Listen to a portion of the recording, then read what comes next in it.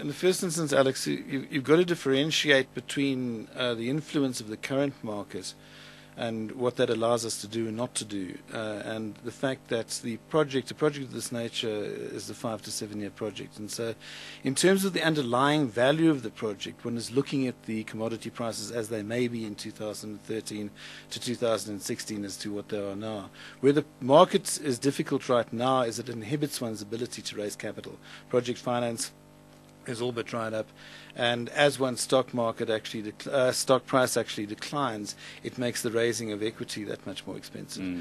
And so can you go for debt? Is debt available? I don't think it's debt is not easily available right now, but it's not an option. In a case like ours, our original strategy was to negotiate our project finance, then go out and raise the equity side of the capital cost, then come back, spend that, and to draw down the debt as close to possible as cash generation in order to mitigate the roll-up of interest.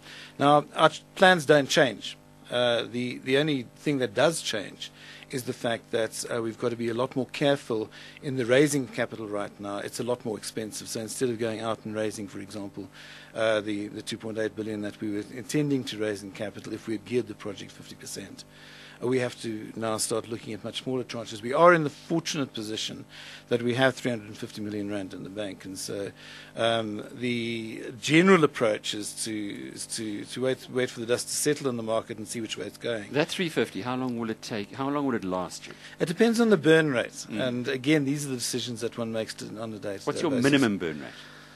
The minimum burn rate is basically, I suppose, the salaries and of the staff, which is probably, it's difficult to say in the circumstances because we've been going from an exploration into a, but it's in the millions of rands as opposed to the tens, per month, as opposed to the tens of millions, the hundreds of millions of rands. So, the worst case situation or best case is to say, right, we want to preserve our value. Let's defer the project, sit on our 350 million rand, and see which way the market's going. I guess the interest, what I'm getting at is, will the interest pay for the running costs? Yes, we can do that. And so that is the sort of fallback situation. But I'm not that way inclined, as you well know. But maybe shareholders are. Shareholders are saying to you, we only value the stock at R1.05 now. And maybe shareholders are saying, let's just treat it as an option. Wait for the dust to settle. If things improve on the platinum price, then we'd like you to go ahead. Because at these levels, there's no question. Look, we've got 6 strategic options to follow over here, of which that deferral is one of those options. But that decision has not been made. And I think that if we can, the implications of deferring a project of this nature are fairly significant. You push the NPV out, there's the CapEx, and you've got this increase in CapEx. And so first prize is to be able to commence with the project and keep it going. And to try and keep it on track. Mike, we saw what happened with Uranium 1 in Clarksdorp. They spent 4 billion rand and they've had to close the whole thing down. And because they've taken the view that they can't invest the additional capex, they aren't going to be able to guarantee a higher uranium price in the short term. Is this an option at these levels? If the platinum price stayed in the mid-700s, could you produce platinum profitably from Wesizwe? I think that the question is more that can the rest of the industry produce cap platinum at that level? And again, you've got to look at the longer term nature.